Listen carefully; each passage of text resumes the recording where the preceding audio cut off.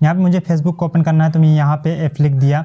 F लिखने के बाद डायरेक्टली जो है तो मेरा फेसबुक यहाँ पे ओपन हो गया। फेसबुक ओपन होने के बाद मुझे अगर जैसे कि व्हाट्सअप खोलना है तो डायरेक्टली मैं फेसबुक अपने स्क्रीन के ऊपर W लिख दूंगा, तो यहाँ पे मेरा व्हाट्सअप डायरेक्टली ओपन हो जाएगा। व्हाट्सअप डायरेक्टली ओपन होने के बाद यहाँ पे अगर मुझे इंस्टाग्राम, हाँ तो ये वीडियो हम तुमको एक बहुत अच्छी चीज लेकर के आए हैं। हम तुमको बता दें तुम्हारे मोबाइल के लिए है या सॉफ्टवेयर कि जैसे कि तुम ऐसा हो देना कि कभी कभी कोई भी सॉफ्टवेयर ओपन करा तो अगर तुम्हें मान लो फेसबुक को ओपन किया, फेसबुक ओपन करने के बाद तुमको व्हाट्सअप ओपन करेगा, तो व्हाट्सअप ओपन करने के लिए तुमको फेसबुक के लिए बैक जाएगा पड़ी, बैक जाने के बाद व्हाट्सअप को ओपन करेगा, क्लिक करेगा पड़ी, ढूंढेगा पड़ी सॉफ्टवेयर कहाँ पास है कहाँ पास। लेकिन हम यह वीडियो में तुमको यही चीज बताइए कि तुम डायरेक्ट होगा कैसे ओपन कर सका तो बिना फेसबुक का बैक किए।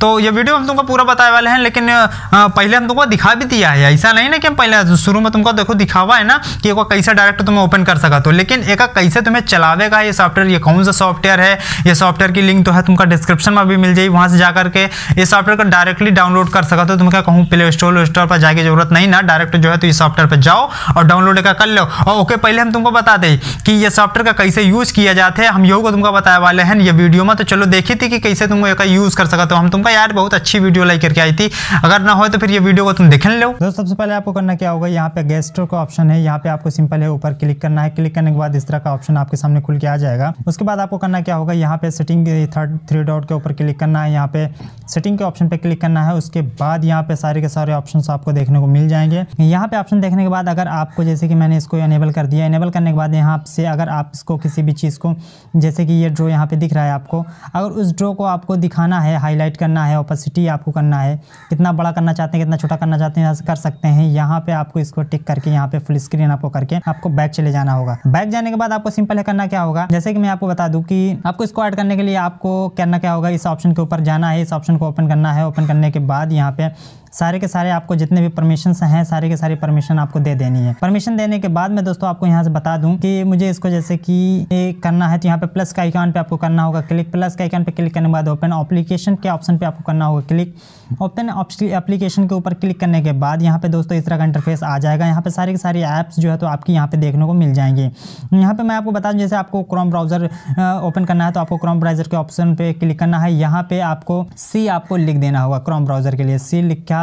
उसके बाद मैंने फिर सी लिख दिया, यहाँ पे फिर मैंने सी लिख दिया। सी लिखने के बाद ये ऑटोमेटिक यहाँ पे जो है तो आपका आ चुका है। यहाँ पे सिंपल देख सकते हैं क्रोम ब्राउजर, यहाँ पे प्लस के आइकन पे आपको फिर क्लिक करना है, ओपन के ऑप्शन पे क्लिक करना है। उसके बाद जो भी आप एप्लीकेशन को फिर से ओपन करना चाहते हैं या उस एप्लीकेशन को आप दिखाना चाहते हैं कि हाँ मैं गूगल, जैसे कि मैं आपको गूगल बता दूँ, तो यहाँ पे गूगल के ऑप्शन पे आपको करना है क्लिक। यहाँ पे जी आपको बना देना है, नेक्स्ट के ऑप्शन पे फिर जी बनाना है, फिर नेक्स्ट के ऑप्शन पे फिर जी बनाना है, फिर आपको नेक्स्ट के ऑप्शन पे क्लिक करना है।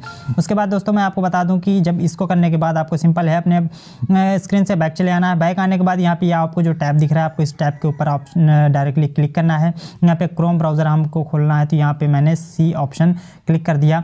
जैसे सी मैंने क्लिक किया, यहाँ पे आप सिंपल है देख सकते हैं कि मेरा क्रोम ब्राउजर ओपन हो चुका है। उसके बाद मैंने फिर इस पर टैप किया। टैप करने के बाद यहाँ पे सिंपल है अगर आपको गूगल खोलना है तो यहाँ पे जी मैंने लिख दिया। जी लिखने के बाद यहाँ पे ऑटोमेटिक जो है तो गूगल का जो ब्राउजर है वो ऑटोमेटिक गूगल का ब्राउजर यहाँ पे ओपन हो गया। तो इस मेथड से आप दोस्तों यहाँ पे सारे के सारे एप्लीकेशन को ऐड करके इस तरह से खोल सकते हैं, और इसकी लिंक मैं अपने डिस्क्रिप्शन में दे दूंगा, वहां जाकर के इसको सिंपल है आप इस सॉफ्टवेयर को डाउनलोड कर सकते हैं। वैसे पहले कि हम तुमको बता दें कि ये वीडियो को देखे हो ना, ये वीडियो कैसी लगी या हमको तुम कमेंट करके जरूर हमको बता दियो। ये वीडियो में अगर तुमको कोई परेशानी भय हो, अगर तुमको कोई भी काम ना भवा हो तुम्हारा, तो तुम हमारे कमेंट बॉक्स में कमेंट करो, कमेंट करके हमको बताओ। ओके, पहले हम तुमको बता दें कि अगर अभी तक ये वीडियो को लाइक नहीं किया तो वीडियो को लाइक कर लो, और लाइक करने के बाद ये वीडियो को व्हाट्सएप, फेसबुक, इमो झीमो जहाँ भी झींगा झुंगा जहाँ भी होए वहाँ सब शेयर कर दो। शेयर करने के बाद लाल लाल नीचे लिख के वीडियो के नीचे आओ तो सब्सक्राइब वहाँ लिखा है, अगर अनपढ़ हो तो सब्सक्राइब होगा कहाँ है, ठीक है। ऊपर लाल का 2-3 हथौड़ा मार मुर के अपना मोबाइल तोड़ ताड़ के सब्सक्राइब कर लो। और सब्सक्राइब करने के बाद यार और घंटा आ जाते, तो घंटा का दबाए करके अगर अनपढ़ हो तो सबसे ऊपर वाले पर क्लिक करो, अगर पढ़े लिखे हो तो ऑल लिखा हो ये पर क्लिक करके हमारे चैनल का ऑल कर दे। जब नोटिफिकेशन ऑन हो जाए तो जितनी वीडियो हम लेके आइबे यार तुम्हारे पास मिलत रही, कोई दिक्कत नहीं ना, खाली नेट ऑन करके रखे हो, क्योंकि हम रोज डेली एक वीडियो अपलोड करी थी। कभी कभी तो यार सर्दी के मारे हम अपलोड नहीं करी। तो चलो फिर